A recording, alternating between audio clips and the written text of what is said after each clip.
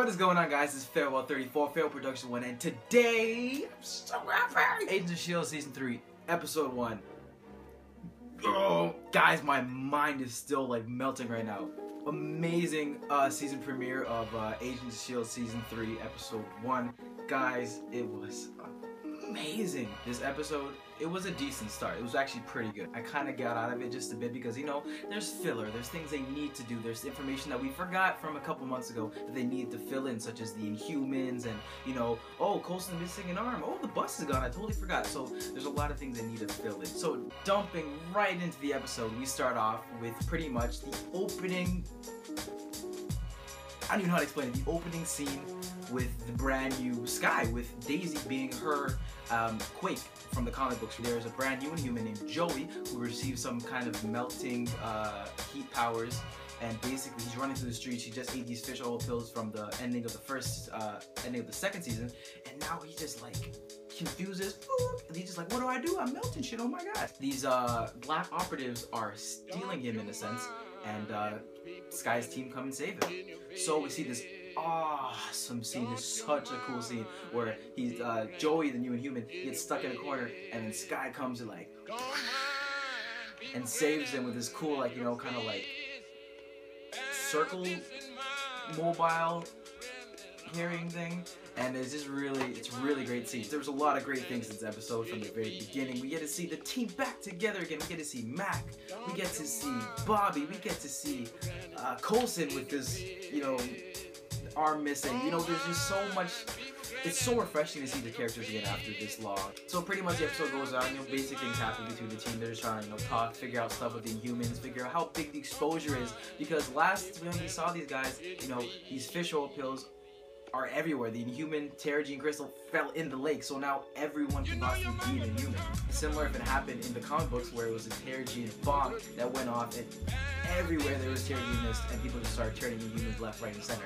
Now, in the movie/TV universe, they can't really do that because, you know, the post 9/11 world that we live in. So I guess the fish oil pills was a great, you know, replacement, which I thought was very effective. So when we see Lincoln in this episode, you know, he's in the hospital now. He is completely done with all ties with S.H.I.E.L.D. and the Inhumans. In the episode, we see our first look at the big bad villain, which is actually Lash.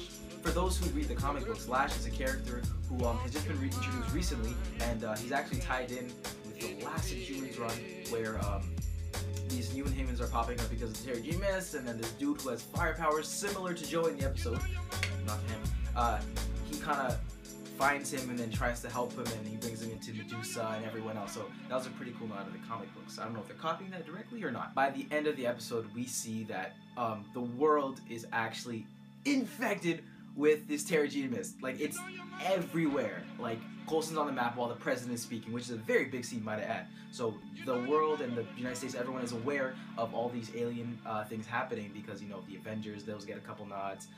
All these other events. They even mentioned kind of Thor Ragnarok in London. Not Ragnarok, Thor the Dark World in London. The last scene of the episode is with Fitz and Coulson having a very heated discussion after he comes back from Morocco trying to get this thing to save Simmons from the monolith. Now, this is by far one of the best acting I have seen from Fitz. Just the emotion that he has in the character, and especially the impact it has on the audience from seeing 3 seasons now of his relationship, trying to get this girl he loves, and just seeing him desperately try, even when she always leaves him hanging to dry. It's just so freaking amazing. It's compelling to see through the television screen. Even if the episode was shitty, if I get to see just some Fitz, you know, heartfelt action, it makes the episode for me. So the scene ends with him just going up to the monolith with a shotgun and just shooting it, like, and, you know, just banging on it, just pleading to get Simmons or just get any information he can because he, of course, loves her. The best parts of the episode. So, as I mentioned earlier, by far the best parts of the episode were the more heartfelt, lower tone moments. For example, when it was just Fitz and Coulson one-on-one talking about, you know, trying to save Simmons and telling him, you know, like, you have to get over it, you know. I lost my right arm, you know. I lost May, you know. I lost another arm, you know. Those kind of dialogues were probably one of the best moments of the episode. It really showed the humanity in our characters and how far they've gotten and what they've really lost to get where they are in this ever-changing world of superheroes and supervillains. Another one of the great parts of the episode was when actually Fitz was being very ballsy and went to Morocco looking for Yusuf, and he actually, you know, offers a trade for this thing that will help Simmons. Now, he does a little kind of bamboozle by them because he gives them these fake kind of weapons that they use in the second season, and they get fooled out because obviously they're going to kill him for it instead of save him alive, keep him alive for some stupid reason. So he plans a fake and escapes. It was the first time we see Fitz this season, and it was a kind of clever kind of scene, which was kind of cool. My number 2 favorite scene was with Lincoln and Sky in the hospital. Sky is trying to recruit Lincoln, which is kind of funny because in the last season it was the opposite. And basically Lincoln is just not having it.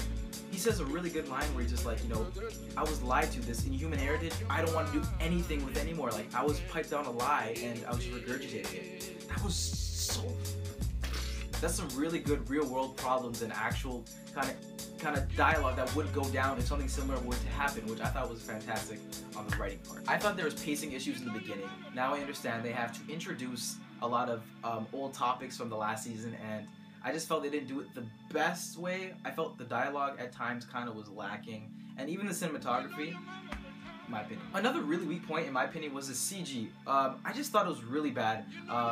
Even in the good scenes where, you know, Sky's bursting with a freaking Quake Blast, the CG was just, I was not feeling it. It kind of brought me out at times. And another scene was with Lash, when it's Lincoln and Sky and they're both like attacking Lash like this. Like, I just, like, the CG was so bad, like I can't see, like, the final end credit scene was blew my mind. So we see where Simmons is, not Fitz, Simmons. We see where Simmons is. So it turns out, guys, Simmons is on some planet freaking across the galaxy. Like, we have no freaking idea where this girl is. That's where it ends up with her just running for her life, you know, trying to mask some dirt to stay alive from something or someone trying to kill her. So that's where we leave this episode. Now, guys, there are so many questions to ask. Like, what is this new bus called? There's a new bus. Who is this new Inhuman? Who are these people trying to find these Inhumans?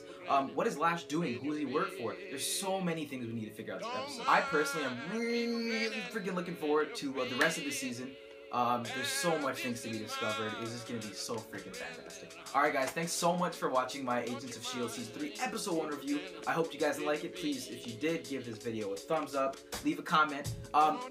Leave a comment in the comment section saying, what do you think, or where do you think Simmons is? Because I have a really good theory thinking that she is actually on that planet where the Kree is. I think she is on the freaking Kree homeworld. The humans have to do with the Kree, so that's my opinion on that. Also, I'm gonna go ahead and give this episode a 7.5 out of 10. Thank you so much, guys. I will see you next time on episode 2 of you. Peace.